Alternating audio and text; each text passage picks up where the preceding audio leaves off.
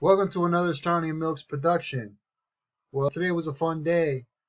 You could almost go outside without seeing a mask in South Florida. Went to the swimming pool today. All the kids got to play. Not one mask in sight. Not one sneeze or cough or worry wart to be found. And it was just a bunch of kids having a good time, enjoying life, being happy, getting some sun rays. It just makes you wonder because our last flu season was just a miracle, guys. The common cold is gone. It is a freaking miracle. Can you believe it? Before, there was 40 million cases the year before. Last winter, you wouldn't believe it. There was only 1,200 cases reported of the common cold. It's just unbelievable how life works, isn't it? Anyways, I have a couple friends in some morbidly scary industries of employment. But I have some mortician friends, and I have people that do autopsies. Okay? And what we are finding is that these autopsies, they're not being completely done. A lot of times, these people are being cremated, and they're not getting a full autopsy. And yes, a lot of them have took the jabba dabba do into their arm. So jabba dabba don't do it. A lot of these people are young people you wouldn't expect. Certainly people that wouldn't die of the baloney virus, okay? So young people are getting this thing into their arm, the sting, and they are being stung. Lady, 25, pulmonary, her heart just freaking blew up. And she was in decent health. She had the stinger only a few days before.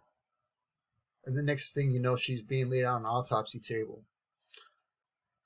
A lot of these people, they're not being registered as dying from the stinger. So the various reports that you're seeing are not authentic at all. The numbers that we were seeing. People think it's only about 5,000-10,000 deaths, but it's certainly much higher than that because we know that all these deaths are being labeled as something else. A lot of it, you won't believe it, we're having 25-year-old people with heart attacks and they're being called dying of natural causes, and then boom, they get cremated. They're not getting a full autopsy. This is happening a lot. And I really don't want to say any more about this because I don't want to get my friend in trouble. Now, I have also a few mortician friends. And they're telling me, you know what? These past couple years, before the quackseens rolled out, we weren't really seeing any elevated numbers compared to years past for cremations and for burials. We were pretty much seeing the same figures. But once the quackseens rolled out, the numbers have exploded.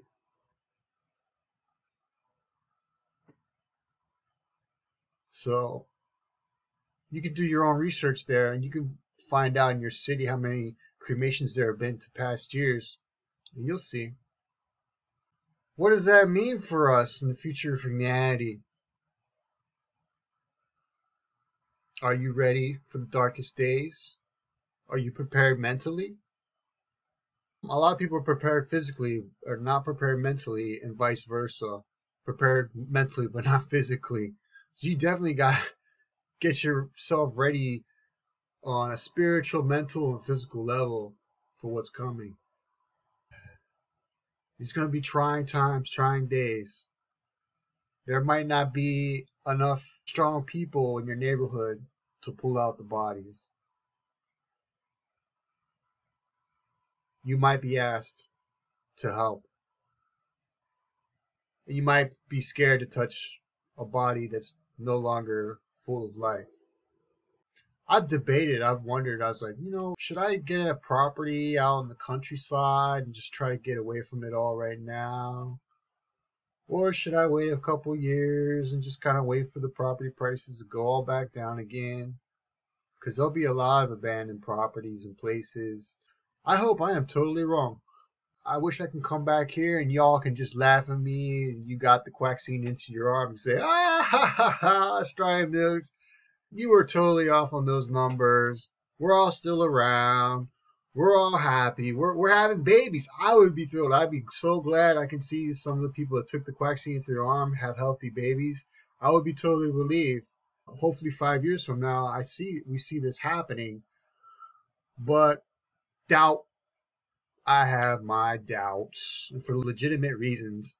I mean, obviously the person there pushing eugenics just a few years ago, thinking that they need to lower the population numbers by 15%, and now they just miraculously, they just want to just save us all of a sudden with the Quackseens. It just doesn't add up, man. It's just so scary how they're pushing this all on people, giving all these donuts for the Jabba Dabba. What else? They're giving out free guns in West Virginia. You get a free gun. Well, how about that? You could get a free gun if you just get that Jabba. They are offering to reduce prison sentences into half if they take the Quackseen. This probably deserves its own video. Really important when you break it down. Why would they be offering violent criminals reduce their sentences to half? That's pretty enticing, isn't it? But you know what they found? They were actually giving many of these prisoners a higher dose of the Quackseen. They were testing it on them to see what would happen. Maybe they just wanted to make sure that they wouldn't be able to continue their violent acts out on the streets. But I can tell you, that's very enticing to criminal element. They'll say, okay, I'll do it. And a lot of them did it. And they're suffering and they're paying for it right now. They're targeting minorities. Oh, you get to go to a free rap concert. Or they're targeting the rock and rollers. Oh, come see Foo Fighters. Yeah, Foo Fighters. You can only come to our concert if you got the quack-a-dabba-doo in your arm. And they're targeting, people that love basketball and football. Hey, get front row seats. They're targeting minorities. They're targeting people that love the NBA. They say, hey, look, we're going to give you better seats. You can only come if you've got the quack-a-dabba-doo in your arm. And these people are eating it up. Let me tell you, they are going for the bait. It's sad. This is some serious fishing with the lures, and they are all catching. Nobody's cutting bait. It's all catching. There's no release. You're just getting thrown into the frying pan. I ran into some old friends, and they took the bait too. And I'm not trying to scare them. They already took it. I'm not going to try to convince them because I don't want them to think, oh, I brought on their illness or whatever. I don't want to screw up their mentality. If they're feeling good, hey, I'm just going to leave them the hell alone. I'm going to try to be a friend and look out for them. I'm going to be there. I had a friend told me today I haven't seen him in years. Somebody I really respect and admire, and his family's looked out for me before in the past.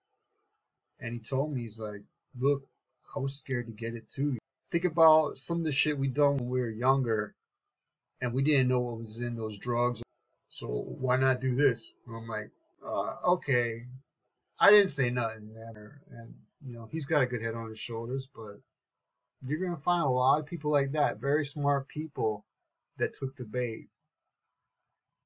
I hope I am wrong. I hope I am so wrong. Please, I hope I am wrong, because if even 20% of what I'm saying is correct, we're in for really rough times ahead. And what can you do when somebody's already took the bait?